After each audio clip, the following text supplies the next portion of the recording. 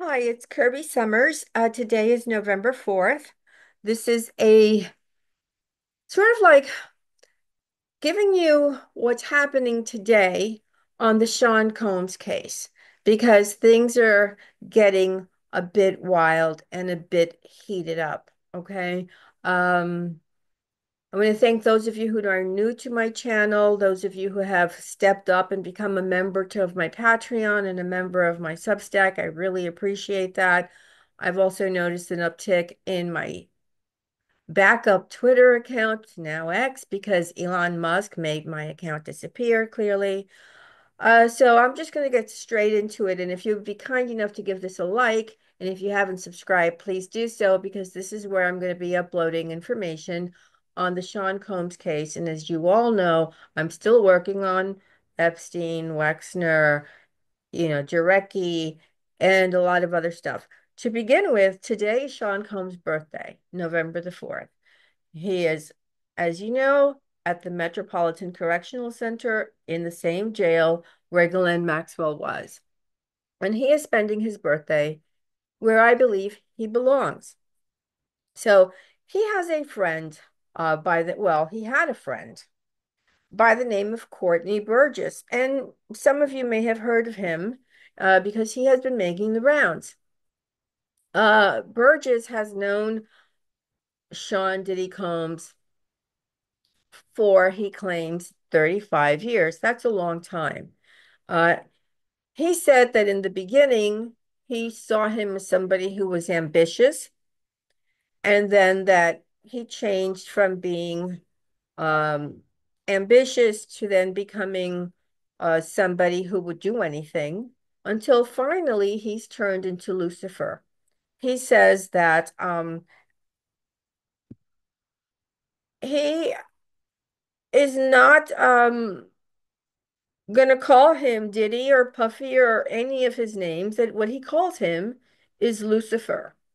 So apparently Courtney Burgess says he was given 11 flash drives containing at least 8 Sean Diddy Combs tapes involving 8 celebrities. According to Burgess, at least 2, possibly 3 of these celebrities were underage and victimized. He went on to say that the adults that were there, and before I end this short podcast today, I'm going to name some of the people, were in fact given something to drink that was laced with something against their consent, right? So they were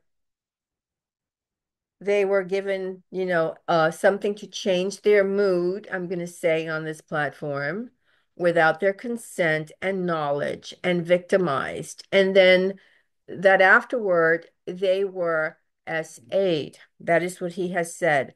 So apparently, Combs is getting very nervous. His attorneys turned around, and today, I believe it was today or last night, in I think it was the Rolling Stone magazine.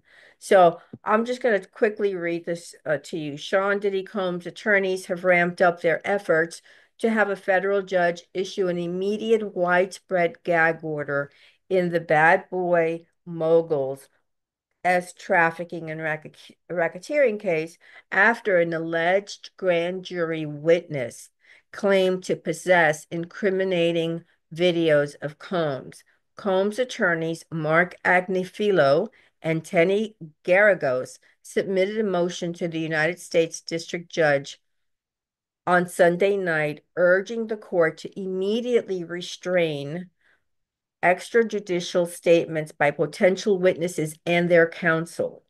The 55-year-old defense team, so they're talking about Combs, first asked for a gag order in late October, pointing to at least a dozen new civil lawsuits filed against Combs after his September arrest. His lawyers claimed that a lack of restrictions would substantially interfere with his right to a fair trial, which is scheduled for May 25th. I would just want to interject here and say that even though the trial is set for May 2025, that does not mean that's when it's going to happen. It may happen a year later. It may happen a year and a half later. But he's not, he probably is going to try. I'm just giving you some more info for bail. If you remember when Ghislaine was going through this, she attempted to get bail 6 times. He will attempt to get bail again. He will be denied. I mean, they've turned down, I think the amount, correct me if I'm wrong, didn't he offer 50 million? And they said, no, that's not going to work out. In any event, that date is going to change. So he did plead. I'm going to go on with the article. Combs pleaded not guilty to the 3 charges against him. Prosecutors with the Southern District of New York opposed Combs' motion, claiming not only was the request broad and overreaching, but would potentially silence accusers who were not part of the criminal case. Attorney Douglas Wigdor, who was representing Cassandra Cassie Ventura and a Jane Doe client, also submitted a letter to the court protesting the request, saying it would inappropriately silence victims who are proactively seeking justice through the civil justice system. While the court hasn't made a ruling, Combs' team re-upped their request after Florida-based attorney Ariel Mitchell and her client, here it goes, Courtney Burgess, went on a press tour last week. They claimed that Burgess possessed videos of Combs allegedly SAing celebrities, including minors, and was testifying in front of a grand jury. SDNY prosecutors previously noted their investigation was ongoing and that a superseding indictment was very much a possibility. Combs' attorneys deny the existence of such videos and are requesting for the gag order to be granted and implemented immediately. These stories, and this is a quote in the article, these stories have spread rapidly through the media and created the impression that such videos exist, which is false, and that the government is actually crediting his sensational claims, which is profoundly prejudicial, Agnifilo and Garagos wrote. By treating these ridiculous claims as anything but a pathetic extortion scheme, the government is fueling the fire of online conspiracy theories and making it impossible for Mr. Combs to have a fair trial. Well, that's the end of that article, and it's really interesting because the tapes were actually handed over. This is not the first time that Burgess has talked about these taped, plural tapes. He is going to be appearing and testifying against Combs. He has said in interviews that Combs did not know he was taping what was happening with these celebrities. And it's really interesting that they want a gag order on something that appears to be real. I mean, this guy is, if you've seen him on like podcasts, and now he's even on mainstream, he seems like he's telling the truth. He seems very sincere. I believe him. Okay, so according to him, um, Kevin Hart, Snoop Dogg, Mary J. Blige, and J. Lo have also been victimized by, allegedly, by Combs and were among the 8 celebrities that he's talked about that he claims to have tapes that he submitted already, and he will be appearing as a witness. So they're getting very nervous that this guy will continue to talk. Now, if that's the case, why get nervous if Combs is telling the truth, which clearly we all don't believe that's happening, but clearly Burgess is telling the truth. Now, I do remember during the other case involving Wexner's friend and Glenn's friend, if you know what I mean. Um, some of the victims would talk to me, sort of about what was happening.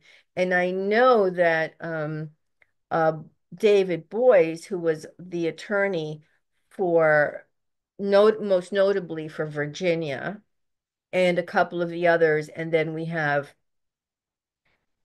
J. Stanley Pottinger, and we have Bradley Edwards, who pretty much handed them over. It's hard for me to believe he just handed Virginia over on a silver platter to what I'm going to call a demon, demon David Boyes. At that time, I do remember the girls complaining that they were being told that there was a gag order on them, that they couldn't say a lot on social media. So attorneys are concerned when there's going to be a trial, especially one of this magnitude. This is the first time a case like this has, and with the kinds of details that we're hearing about, because although the Epstein case was talked about publicly, we've not heard a case like the one we're hearing about now with the kinds of details that, to be frank with you, have been happening for many, many, many decades. But typically, mainstream never talks about it. It never gets exposed in a court of law. And I want you to note that in the current case against Combs, he is not being charged with what's being exposed in the lawsuits that are coming up. It would not surprise me if the Combs attorneys turn around and do what David Boyes did, which is to create a victims compensation fund, but you only get money if you then sign off your rights and you do not sue and you do not go after and you do not talk. So, although Combs has been also alleging that he has no money, that he's transferred his money elsewhere, that if they can sue him and he has nothing to give back, I think he's going to change his tune because he can't keep people like Burgess quiet. And Burgess is probably not the only one who was around and decided, was like, hey, this is really not a nice thing to do, and kind of turned on Sean Combs. I think a lot of people are turning on Sean Combs. Well, I'm very curious to hear what you guys have to say. So do me a favor, give this a like, and I look forward to reading your comments. All right, guys, have a good day. Bye.